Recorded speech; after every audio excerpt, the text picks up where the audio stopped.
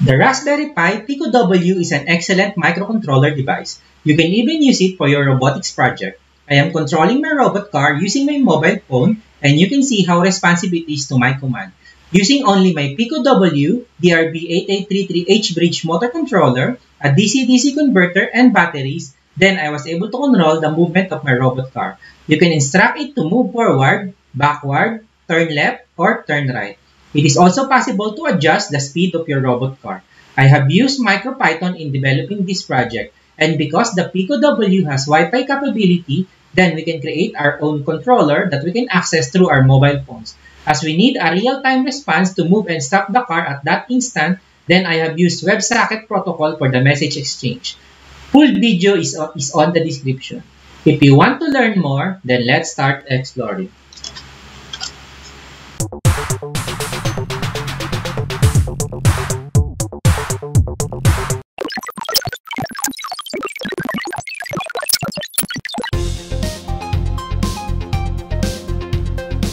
Hi, welcome to DonskyTech. In this video, I'm gonna be exploring how to build your own Raspberry Pi Pico W Wi-Fi robot car using MicroPython and MicroDot library. So, this is the overall design of our Raspberry Pi Pico W Wi-Fi robot car project. As you can see, there are three important components that powers our project. One is the robot car chassis with the motor controller. Next, we have the Raspberry Pi Pico W and the MicroDot web server. The MicroDot web server creates a web application that we can access on our mobile phone browsers. Using this web application, then we can instruct the Wi-Fi robot car DC motors to move accordingly. So for example, if I click this move forward or up button from my D-pad controller, then the Wi-Fi robot car should move forward. The same also when I click the backward button, then the robot car should move in reverse.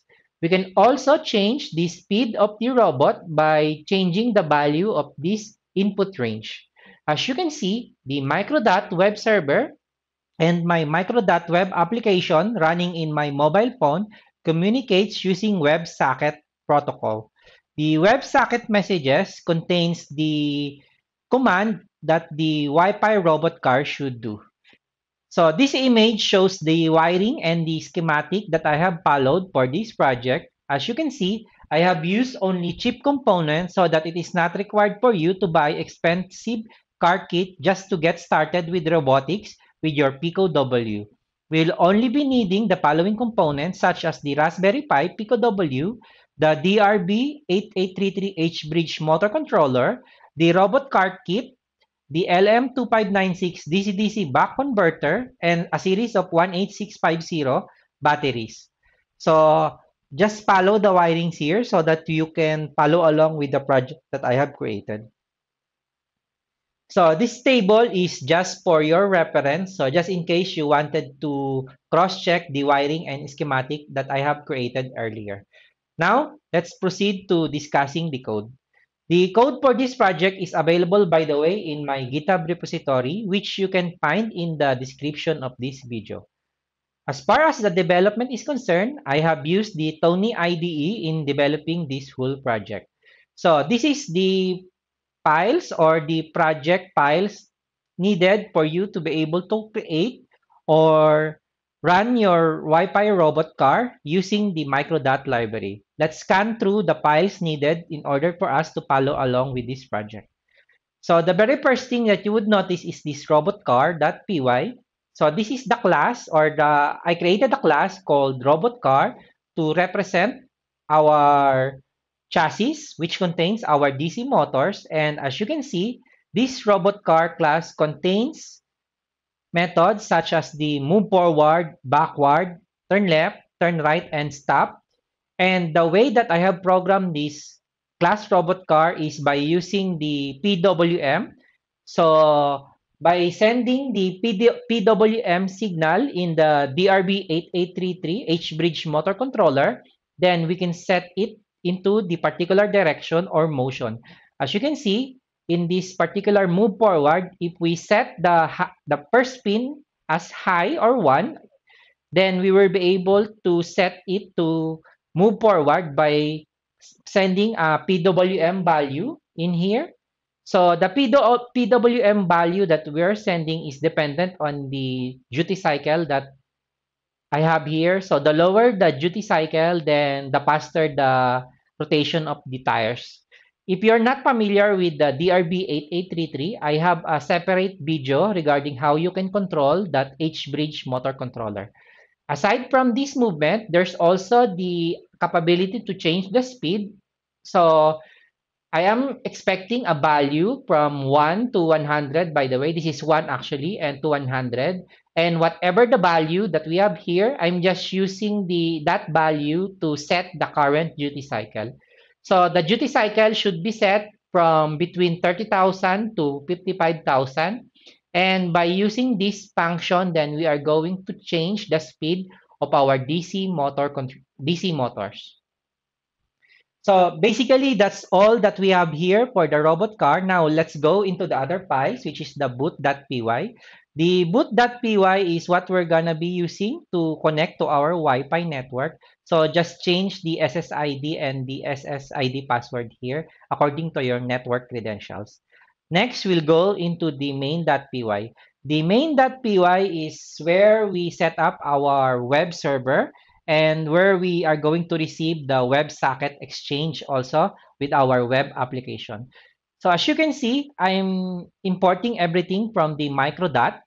So if you're not familiar with MicroDot, I have several videos and posts regarding how you can get started with this library. The job of this MicroDot library is for us to be able to easily create web server and WebSocket server without going too much into socket programming. So as you can see from the code here, we just created an application called MicroDot, and we have prepared the pins that we're going to use for our Raspberry Pi Pico W, and we create an instance of the robot car. There is a dictionary here called the car commands. So whenever I receive a WebSocket message as forward, then I'll just instruct the robot car to move forward. Same also with reverse, then I'll just call the method move backward. These are routes that I am using to serve the web application. So in the index route that I have here in my MicroDot, then I'm just sending the index.html here, which is the web application that I use where I have created the D-pad and O-pad controller. Then this is the easiest part. By just adding this at with WebSocket decorator to our function here, then we are now able to create our WebSocket server. So whenever we receive commands from our web application, then what we're going to do is just call the appropriate command for our robot car. So for example, if I receive a forward command, then we'll just call the command here, which is robotcar.move forward. If I receive a message called related to speed, then let's just call the robotcar.change speed. There are other utility functions here, like this function wherein we can shut down our web application and the serving of the static files, which are the HTML, CSS, and the JavaScript. And this is the main file which runs our MicroDot web application. As you can see, without programming any low-level socket, then we are able to create a web application. That's the beauty of using the MicroDot library. Then, as you can see, there are MicroDot specific files here. So these are project files that I have just copied from the MicroDot source repository. So these are, I have not written these files, so just copy it there from the source repository. Next, the important part is this index.html. This index.html is our controller for our Wi-Fi robot car. And the important part in here is this one, this link in here, and with the navigation called the D-pad. Using cascading style sheet, then we are able to control or show a D-pad controller in our web application. Just take note of this data dash direction. So for example, the up button has a data direction forward, and then the right has right, reverse, and left, because we are going to need this later in our JavaScript. So that's basically how the code in the index HTML here. The range slider here for the speed control is just basically an input type with a range. And we just set the value of the robot car change speed by changing the value in this input type range. Next, we can go into how we styled our project. I'm using the min.css here. So basically, this is a small CSS framework that I'm using so that we can style our web application much better in mobile.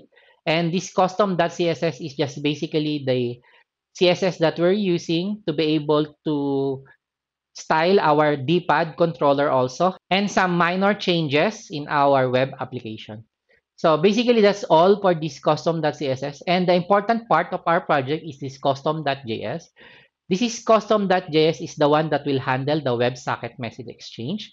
And as you can see, I just created a WebSocket here and it will initialize a socket and it will communicate with our WebSocket server. The important part of the WebSocket is that it contains a function called send message wherein whenever we receive some command, then we'll just send WebSocket.send and this will be received by our WebSocket server. Next, we have here the speed settings. So if I change something in the input range, then I'm going to send a message. So the message is the value of the input type range. Next, for the OPAD and the DPAD controller, these are the two important functions, the touch start and the touch end handler. As you can see, for each event that for each navigation that I click, I'm just extracting the direction. So if I click the up button, then I'm extracting the forward. What happens here is that I send the message forward into our WebSocket server, and the WebSocket server will just tell the H-bridge motor controller to move the two DC motors forward. So as you can see, this touch start and the touch end are only applicable in our mobile. So if anything that is related to touch gestures, the web application will listen to it.